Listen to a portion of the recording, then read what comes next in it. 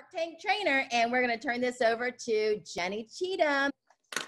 All right. So guys, we are going to talk about Shark Tanks and sharks. I tried to Google sharks today and find something nice and friendly about sharks. It's not out there. I tried to Google something about sharks and about how they work as a team. They don't. But what they do is they know who they are and they know what they're in control of. And they have a mindset that you just have to get out of their way and let them control their own space and everything else. So what we're going to talk about tonight is how to have the mindset of a shark.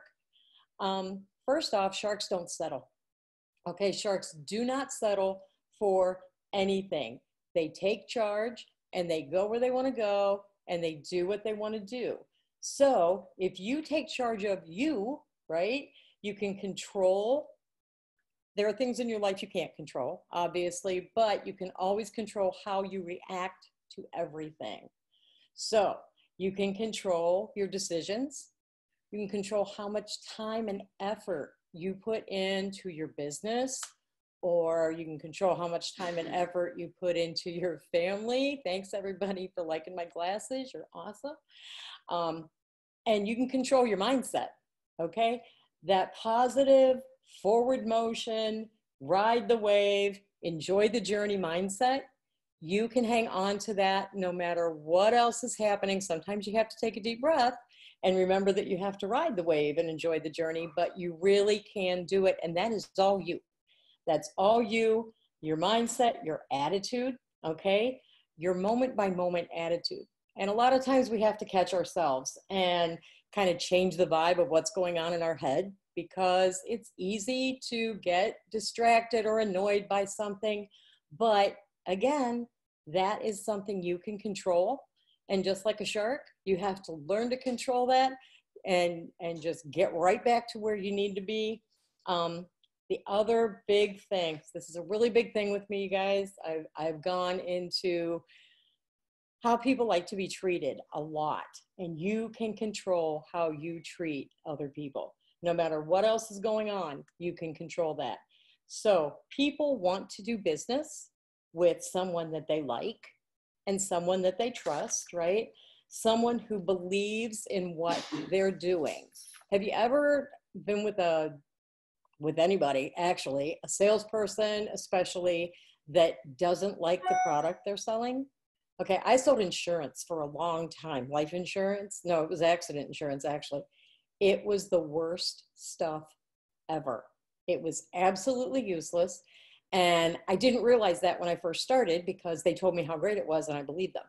But once I started selling it and I was making really good money, I realized that I was selling people things that they could never use, and that they were just giving me money for something that was never going to do them any good. And when I realized that and that got in my head, I couldn't sell it anymore. I wasn't any good anymore. Up until that point, I could have sold it to anybody. I couldn't sell it anymore because I knew that I wasn't being fair to them. I wasn't being someone they can trust, and that's not who I am.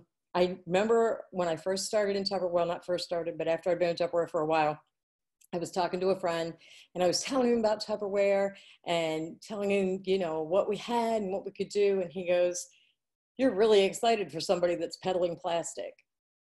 And I was like, wait a minute, I'm not peddling plastic. I am helping people solve their problems, okay? Because we do that all the time.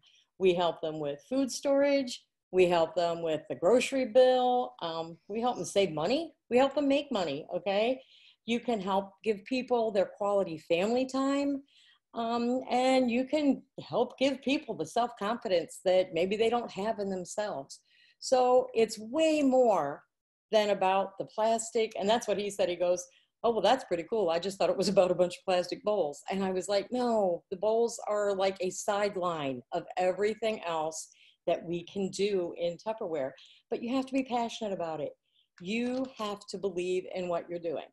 And I was thinking about people that are passionate about things today. And, you know, well, what if you don't know what you're passionate about? And how do you talk to somebody? So this is the example I came up with because it's kind of close to home. If you talk to somebody about sports teams, okay? If you want to see a passionate discussion, tell a Cleveland Browns fan how amazing the Pittsburgh Steelers are, okay? That will start a passionate discussion. Doesn't have to be nasty, but it will start a passionate discussion, okay? And it's kind of like talking to somebody at a Tupperware party that says, oh, I don't use plastic, I only use glass, okay? There is no conversation you're going to have in the next 5 minutes that's going to change that person's mind. But like with the Steelers and Browns fans, you can find common ground, okay? If you have a Steelers and Browns fan that just cannot agree on anything, bring up the Baltimore Ravens. All of a sudden, they have plenty of common ground, okay? If you have somebody that wants glass and not plastic, bring up our eco line, the no waste, the multiple time use for the plastic, because everybody agrees with that. You don't have to make them see it your way, but you can agree to disagree with that, and they'll respect that. And then whenever they do realize that Tupperware has some things that they want, they will be willing to talk to you and maybe become one of your great customers because you didn't stand there and argue with them and just try and tell them they were wrong. We'll go back to the Steelers Brown thing way later on that. But you have to be respectful of your customers, okay? And your team, and just people that you meet in general, because the way that you portray yourself and the way you come across is what people are going to think about you. And a lot of times their first impression is the only impression they're going to get. So we have to choose how we're going to treat people, okay? And that's one of the things we can choose. So we have to choose people over profit. And I say that because if you do that, the profit will come. If you treat people the way you're supposed to treat people, your business will be great. Okay, Brownie Wise said, if you build the people will build the business. And it's so true. And then you can, just think, what can I do to make a difference in somebody's life today? In the person that I'm talking to, what can I do to make a difference in their life? Because again, no one cares how much you know until they know how much you care.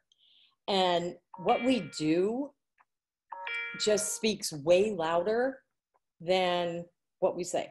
You can say anything, but if you don't back it up with the way you act, it doesn't mean a thing. So sharks know who they are. They know what their territory is. They know that they can accomplish anything they want to. And you just have to get that mindset that you're a shark. Know who you are, figure out what you're passionate about, know what my favorite words that Ellen says all the time is know what your core values are. And once you got that all figured out, live that. And that is going to be a great way to start your Shark Tank experience and get people to want to come along and play in your Shark Tank. That was awesome. Thank you so much. Loved it. All right. Thank you, Jeni.